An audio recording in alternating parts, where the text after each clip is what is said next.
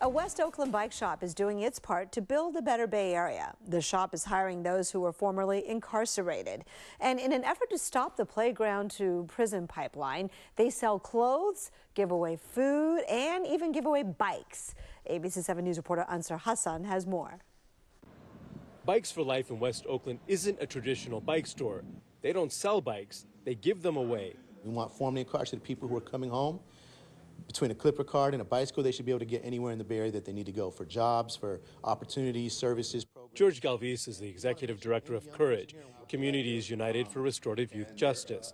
The group also runs the newly opened bike shop. Providing opportunities for formerly incarcerated people is critical in terms of reducing recidivism, in terms of promoting public safety, and they're the best messengers and mentors as folks who've been there and done that. The shop was inspired by biking advocate and community activist Tony Coleman, who died last year.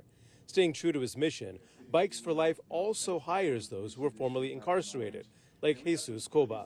They have all these goals because their time stood still for a little bit.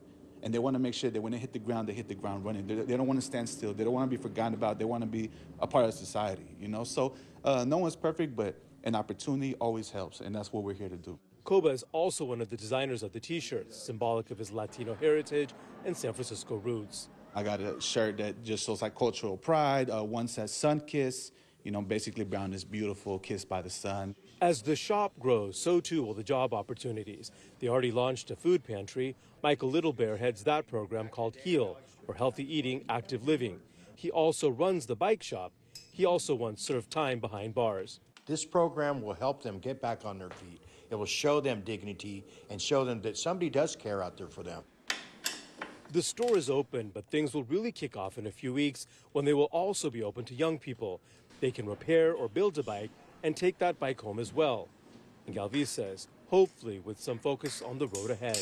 That's part of our model, is hiring people who have lived experience, who can support young people, guide them in making life-affirming decisions, who are credible messengers, who've overcome the challenges that young people are being confronted with. In Oakland, Ansar Hassan, ABC 7 News.